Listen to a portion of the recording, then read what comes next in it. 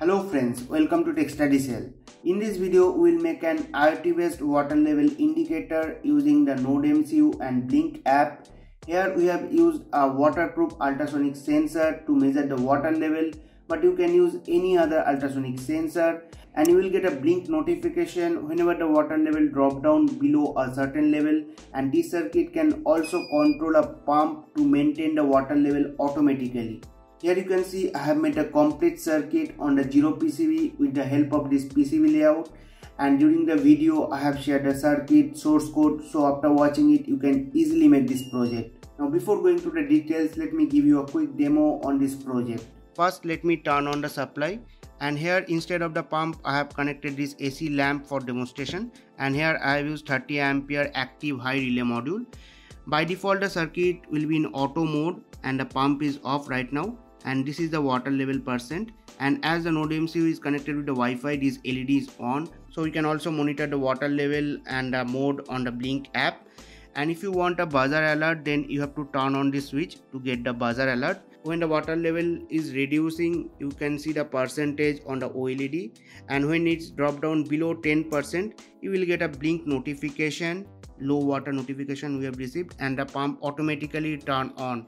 Now when the water level will increase slowly, you can see the percentage is increasing, and when the tank will full, the pump automatically turn off.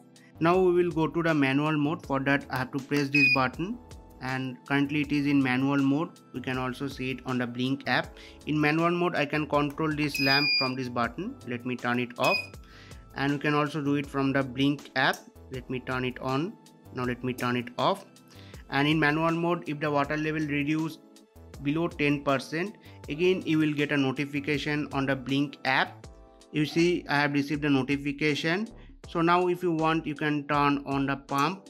The pump is on, and to go to auto mode you can also use this button. If I press this, you can see right now it is in auto mode. You can also monitor in the OLED. So this is a very useful project. So without any further delay, let's get started. For this project I have used the Altium PCB designer software to draw the circuit, then design the PCB. Altium is the most trusted PCB designer software by all the big electronic companies. With Altium you can easily search any electronics components, compare the datasheet, and it has lot of useful features which will save you a lot of time while routing any complex PCBs. With Altium 365 you can easily share the PCB design to your teammates. They will receive a mail with a link where they can open that complete project using a browser and comment their review and correction in that project itself. So it is also a very useful features. I will highly recommend you to download the free trial version of the Altium PCB designer software from description and use it to design professional PCBs. These are the required components for this project. You can either use a waterproof ultrasonic sensor or HCSR04 ultrasonic sensor. To control the pump, I have used a 5V 30 ampere relay. Now you have to connect all these components as per the circuit diagram. The circuit is very simple. You can download it from the video description. You can directly give AC supply or 5V DC supply to the circuit, and here you have to connect a 5V active high relay module to control the pump, so the relay will turn on for the high pulse. And here you have to connect the buzzer, but during the booting process of the NodeMCU this switch must be turned off. Then here you have to connect the ultrasonic sensor. To make the circuit compact, I have designed a PCB for this project. You can download the Java file from the video description. But in this video we are going to make the complete circuit on the Zero PCB with the help of this PCB layout. And on the layout you can see I have mentioned the grid which will help you to make the circuit on the Zero PCB. You can also download this layout from the description and print it on a A4 page.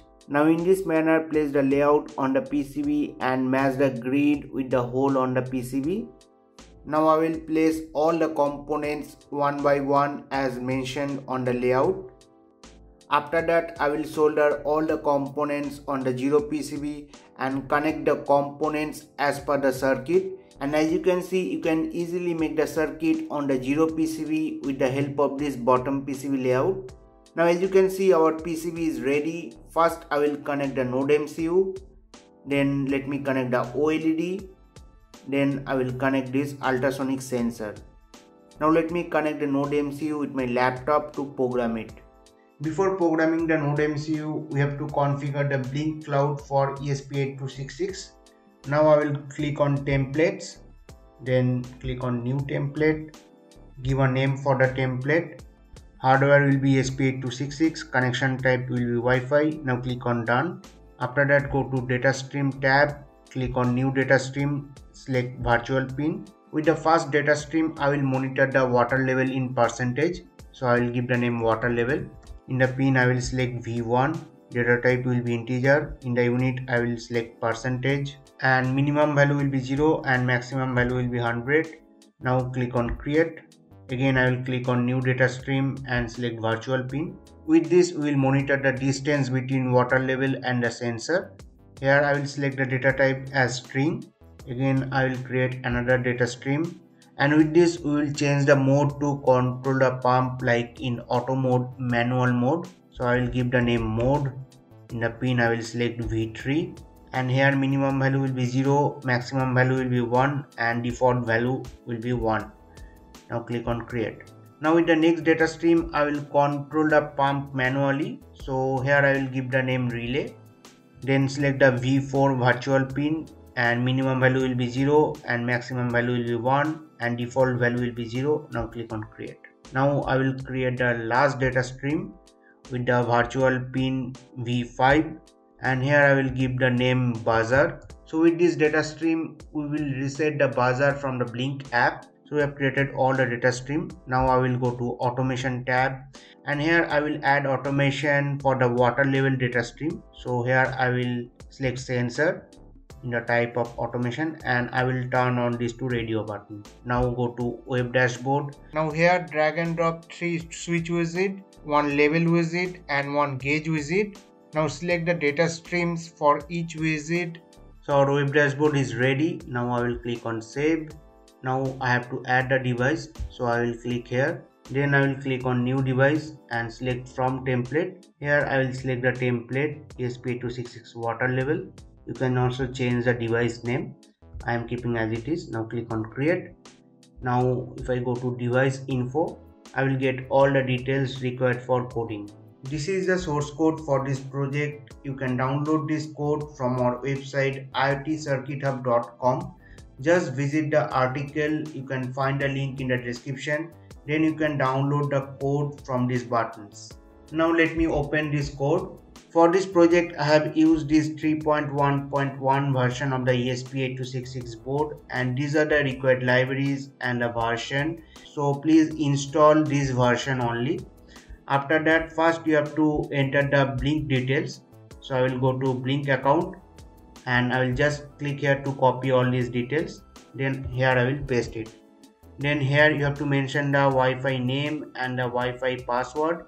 Now after that you have to update these 3 variables. In the first variable, which is empty tank distance, you have to mention the distance between sensor and the water level when the tank is empty. So first you have to measure the distance in centimeter, then you have to enter the distance here. Then for the next variable, full tank distance, you have to enter the distance between the sensor and the water level when the tank is full, and again you have to mention the distance in centimeter. Then in the third variable, you have to enter the trigger percentage. Here I have entered 10%, which indicate when the water level drop down below 10%. If the circuit is in auto mode, the pump will automatically start. But if the circuit is in manual mode, then buzzer will start. And you can modify this value as per your requirement, like 15%, 20%, but the value should be in percentage. If you refer the same circuit, then after doing these changes, you can directly upload this code to NodeMCU. Just go to tools, select the board as NodeMCU 1.0, then select proper port, then hit the upload button. After programming, you can see this blue LED is glowing, which indicates the NodeMCU is connected with the Blynk server. So let me quickly configure the mobile dashboard. Let me open the Blynk IoT app. Then I will tap on this device which you have added. Then I will go to edit mode.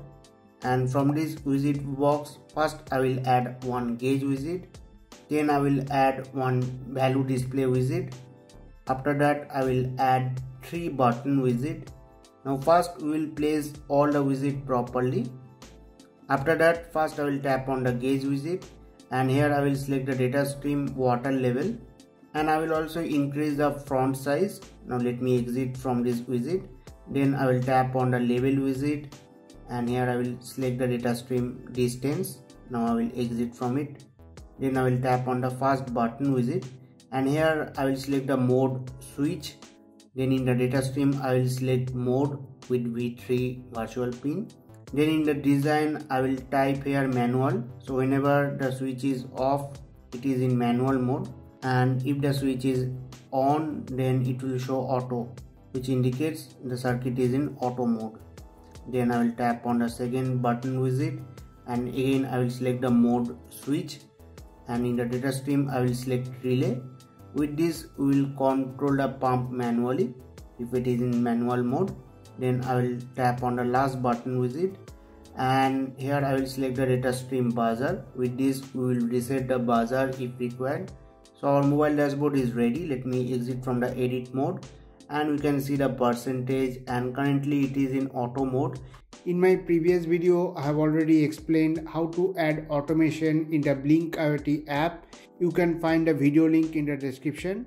Now we will connect the relay module and the buzzer with the PCB as per this circuit diagram. Here you can see I have connected this relay and the buzzer with the PCB, and instead of the pump I have connected this AC lamp. Now let me turn on the supply, and if you want buzzer alert then you have to turn on this switch, and we can monitor the water level percent and mode on the OLED and blink. Now when the water level drop down below 10%, we should get a blink notification, and the pump automatically turns on. So if you find this video helpful then please give a thumbs up and share it with your friends. You can also follow us on Instagram and join our Telegram channel. I will share the link in the description, and don't forget to subscribe for more such useful videos. Thank you for watching. Have a great day.